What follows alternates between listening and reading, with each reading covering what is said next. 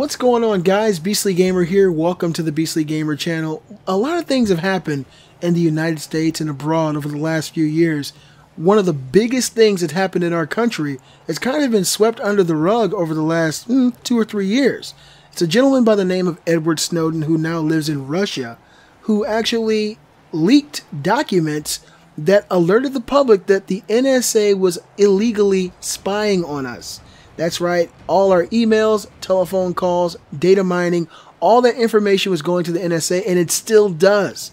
And so he leaked this information. Of course, the news media, who is owned by the government, said he was a really, really bad criminal, a war criminal. He deserved to be killed for leaking the information that basically said that we, the people, were being spied on by our government. So he absconded to Russia, and Vladimir Putin and the good people of Russia gave him immunity, and they allowed him to stay there because, of course, in the United States, he's considered a war criminal for leaking information that pertained to the free people of the country, that all our information was being stolen and data mined illegally without a warrant by our own government.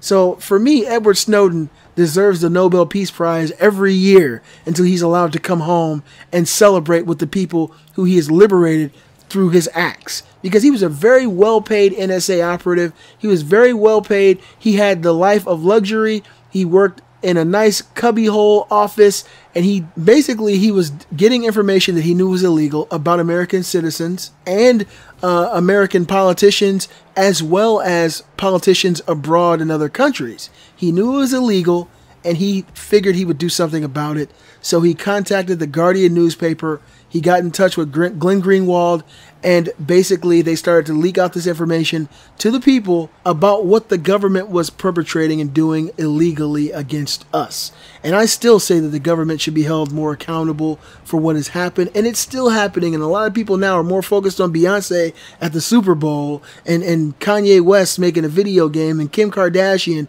and these tricks and hoes out there in the world of hip-hop and music and on television than the real heroes out there like Edward Snowden. But good things do happen in the world every now and then, and Edward Snowden has inspired a spy video game. I'll drop a link in the description.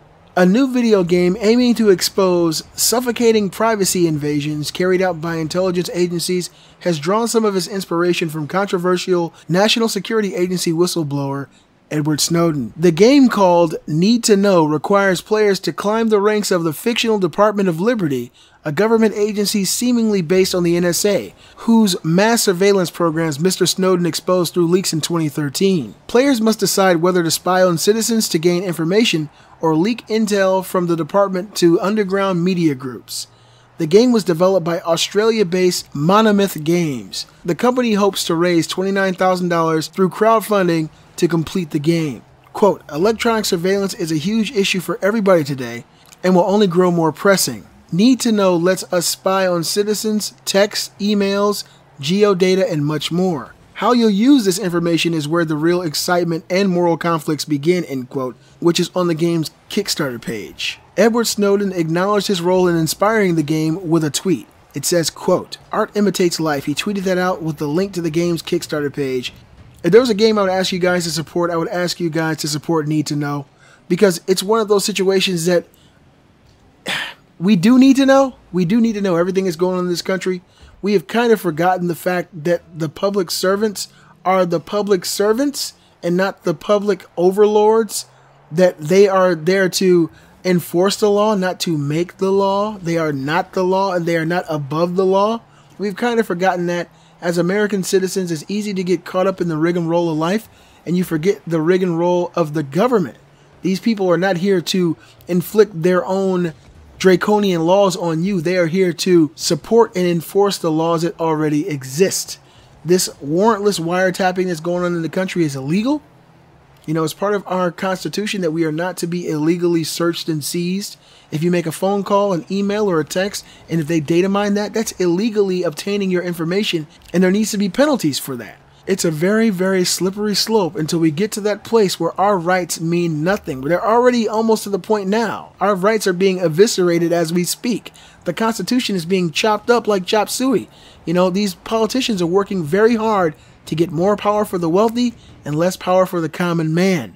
And so I kind of went off on a tangent because I honestly feel that this is an important game. It's an important part of life in general. It's not just an American thing. It's a human right to be able to live free and enjoy your life and not have people spying on you and knowing everything that you're doing. But I'm really happy that someone took notice of this game. I just wish that more people would still talk about Edward Snowden. I wish more people knew about who he was, who he is, and what he's done to help the American people, because honestly, he's an American hero. You guys let me know what you think in the comment section below. Do you know who Edward Snowden is? Do you support him as a man? Do you think that what the government has done to him is wrong, and should he be allowed to come home? Also, would you be interested in playing the game? Need to know. I'll drop a link in the description for anyone who wants to support the game. I'm definitely going to do that now. Be sure to give a thumbs up, show support for the Beastly Gamer channel, and definitely subscribe. I'm the Beastly Gamer, and I'll see you guys next time. Let it go, make my body go, make our bodies high.